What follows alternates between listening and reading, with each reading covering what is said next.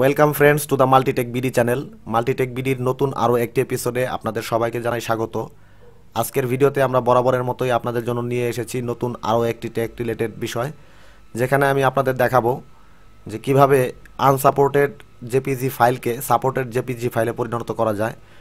তো আপনারা সকলেই হয়তো মোবাইল ফোনের ইমো অ্যাপসটির সাথে পরিচিত, যে অ্যাপটির মাধ্যমে চ্যাটিং সহ phone audio call, video call এবং আরও অনেক কিছুই করা যায়। তো এই ইমো অ্যাপটি আজকাল আমরা অনেকেই ব্যবহার করে থাকি এবং ইমো অ্যাপের মাধ্যমে আমরা বিভিন্ন ছবিও আদান প্রদান করে থাকি। কিন্তু বাস্তবত দেখা যায় ইমো অ্যাপের মাধ্যমে আদান প্রদান করা ছবিগুলো মোবাইল ফোনে সাপোর্টেড থাকলেও সেগুলো কম্পিউটারে যখন আমরা কোনো কাজের জন্য নিয়ে আসি তখন সেই ফাইলগুলো আনসাপোর্টেড দেখায়। দেখুন, আমার এখানে ডেস্কটপে একটি ছবি রয়েছে, এটি ইমোর মাধ্যমে রিসিভ করা ছবি এবং ছবিটির প্রিভিউ কিন্তু এখানে দেখা যাচ্ছে না। এবং যদি আমরা ছবিটি ওপেন করি তাহলে দেখা যাচ্ছে এখানে ছবিটি আনসাপোর্টেড দেখাচ্ছে। তো আজকের এই ভিডিওতে আমি আপনাদের একটি পূর্ণাঙ্গ টিউটোরিয়াল দেব, যেখানে আপনারা দেখতে পাবেন যে কিভাবে একটি আনসাপোর্টেড জেপিজি ফাইল বা ইমোর মাধ্যমে রিসিভ করা ফাইল সেটিকে সাপোর্টেড ফাইল হিসেবে কম্পিউটারে কাজ করা যাবে। তো চলুন আমরা আর দেরি না করে সরাসরি ভিডিওতে চলে যাই।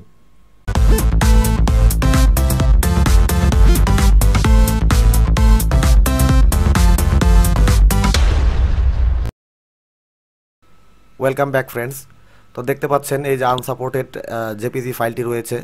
আমরা এটার প্রপার্টিসে গেলে এখানে দেখা যাচ্ছে, দেখুন জেপিজি, এখানে টাইপ অফ দ্য ফাইল লেখা রয়েছে জেপিজি, কিন্তু ফাইলটি সাপোর্টেড হচ্ছে না এবং ওপেনও হচ্ছে না। তো এই ফাইলটিকে সাপোর্টেড করার জন্য সিম্পলি আপনাকে আপনার ব্রাউজার, যে কোনো একটি ব্রাউজারে চলে যেতে হবে। তো আমরা এখানে কম্পিউটার থেকে ক্রোম ব্রাউজারে যাচ্ছি। এখানে গিয়ে দেখুন টাইপ করতে হবে জেপিজি টু জেপিজি। আমি আপনাদের জন্য আগে এখানে টাইপ করে রেখেছি। তো জেপিজি টু জেপিজি লিখে এখানে আপনি যখন ক্লিক করবেন দেখতে পাচ্ছেন যে এখানে অনেক ধরনের ওয়েবসাইট চলে আসছে সামনে। তো এখান থেকে আপনি যে কোনো একটি ওয়েবসাইটে সরাসরি চলে যাবেন। দেখুন আমরা প্রথম যে ওয়েবসাইটটি দেখাচ্ছে ইমেজ কনভার্টেড টু জেপিজি, এই ওয়েবসাইটটিতে আমরা সরাসরি চলে যাচ্ছি। তো ওয়েবসাইটটিতে যাওয়ার পর এর হোম পেজটি যখন লোড হবে, দেখুন এখানে হোম পেজটি লোড হয়ে গেছে অলরেডি। তো এই হোম পেজে এখানে দেখুন আপনার একটি অপশান দেওয়া আছে যেটির নাম হচ্ছে চুজ ফাইলস। তো আপনাকে এই চুজ ফাইলসে ক্লিক করে এখানে আপনার যেখানে সেই আনসাপোর্টেড ফাইলটি রয়েছে, আমাদেরটি ডেস্কটপে রয়েছে, আমরা এখানে ডেস্কটপ সিলেক্ট করে দিলাম।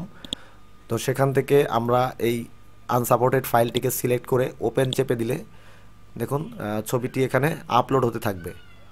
তো ছবিটি যখন আপলোড কমপ্লিট হয়ে যাবে তখন আপনাকে এখানে স্টার্ট কনভার্সন এই বাটনটিতে চাপতে হবে। তো তার আগে আপনি এখানে কিছু সেটিংস করে নিতে পারেন। দেখুন এখানে কোয়ালিটি সেটিংস আছে, এখান থেকে আপনি সিলেক্ট করে দেবেন বেস্ট কোয়ালিটি। আর এখানে যে কম্প্রেস রয়েছে সেখান থেকে আপনি সিলেক্ট করে দেবেন বেস্ট। আর যদি আপনি কোনো বিশেষ সাইজে ছবিটিকে কনভার্ট করে নামাতে চান তো সেক্ষেত্রে আপনি এখানে সাইজের হাইট এবং উইডথ লিখে দিতে পারেন। আর কালারের ক্ষেত্রে আপনি কালার ছবিও নিতে পারেন, অথবা গ্রে স্কেল বা নেগেটিভ যে কোনো ধরনের ছবি আপনি এখানে সিলেক্ট করতে পারেন।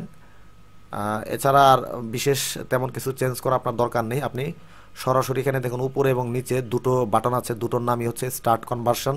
তো এখানে স্টার্ট কনভার্সনে ক্লিক করলেই দেখতে পাবেন যে ছবিটি ধীরে ধীরে কনভার্ট হতে শুরু করেছে এবং কনভার্ট কমপ্লিট হয়ে গেলেই আপনাকে এই ধরনের একটি স্ক্রিনে নিয়ে আসবে এবং সেই স্ক্রিনে আপনাকে ডাউনলোড একটি বাটন দেওয়া হবে। দেখুন এখানে লেখা রয়েছে ডাউনলোড। আপনি এখানে সরাসরি ডাউনলোড বাটনে ক্লিক করে ছবিটি ডাউনলোড করতে পারেন, অথবা দেখুন এখানে স্বয়ংক্রিয়ভাবে ডাউনলোড হতে শুরু করেছে। আপনি এখানে চাইলে download file as a zip, আপনি জিপ হিসেবে ফাইলটিকে ডাউনলোড করে নিতে পারেন আপনার যেভাবে সুবিধা। তবে আমি বলবো যদি একটি ছবি হয় সেক্ষেত্রে আপনি ডাউনলোড অপশন প্রেস করলেই ভালো। আর যদি আপনার একাধিক ছবি হয়ে থাকে তো বারবার ডাউনলোড না করে আপনি একেবারেই এখান থেকে ডাউনলোড ফাইল অ্যাজ জিপ এই অপশনটি তখন প্রেস করলে আপনার জন্য সবচেয়ে ভালো হবে।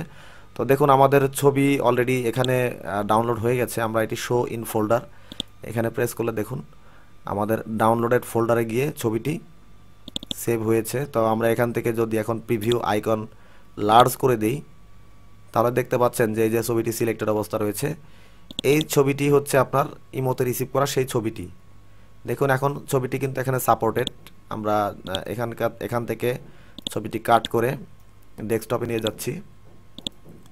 তো ছবিটি যখন আমরা ডেস্কটপে নিয়ে যাচ্ছি, দুটো ছবি একই নাম দেখুন এখানে রিপ্লেস করতে চাচ্ছে, আমরা দুটো ছবিকে পাশাপাশি রেখে দিচ্ছি এখানে, সেক্ষেত্রে একটা ছবি রিনেম হয়ে গেছে। দেখুন এই ছবিটি কোনোভাবেই কিন্তু এখানে সাপোর্টেড না বা সাপোর্ট করছে না, কিন্তু আমরা এই ছবিটি কনভার্ট করার পরে যে ফাইলটি পেয়েছি সেটি কিন্তু খুব সুন্দরভাবে এখানে ওপেন হয়ে যাচ্ছে দেখুন। এবং আমরা ছবিটি বেস্ট কোয়ালিটিতে এবং বেস্ট ডিপিআই রেজুলেশন আমরা ছবিটিকে কনভার্ট করেছি, যার ফলে ছবিটি আপনি যে কোনো জায়গায় হাই রেজুলেশন ছবি হিসেবেও ব্যবহার করতে পারবেন। তো এই ছিল মোটামুটি টিউটোরিয়াল। আপনারা এখন বুঝতে পারলেন আসলে কিভাবে এই ধরনের জেপিজি ফাইল যদি সাপোর্টেড না হয় তাহলে কিভাবে আপনারা সেটিকে সাপোর্টেড ফাইলে পরিণত করবেন। এবং আপনার মূল ছবিটি যদি রেজুলেশন কমও থেকে থাকে, আপনি এখানে যে অপশনগুলো দেখেছেন এখানে সেই অপশনগুলোর মাধ্যমে রেজুলেশন অনেকটাই বাড়িয়ে নেওয়া যায় এবং রিসাইজ করা সহ কালারিং ছবি বা গ্রে স্কেল বা নেগেটিভ যে কোনো ধরনের আপনি ছবি এখানে কনভার্ট করে নিতে পারেন।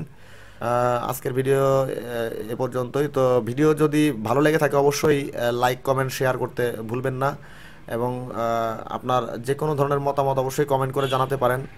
আর আমাদের চ্যানেলে নতুন হয়ে থাকলে অবশ্যই চ্যানেলটিকে সাবস্ক্রাইব করে পাশের বেল বাটনটি প্রেস করে দেবেন, যাতে এই ধরনের হেল্পফুল ইনফরমেশান বা হেল্পফুল ভিডিও আপনি সবসময় সবার আগেই পেয়ে যান। তো সবাই ভালো থাকবেন, দেখা হবে পরের ভিডিওতে। ধন্যবাদ।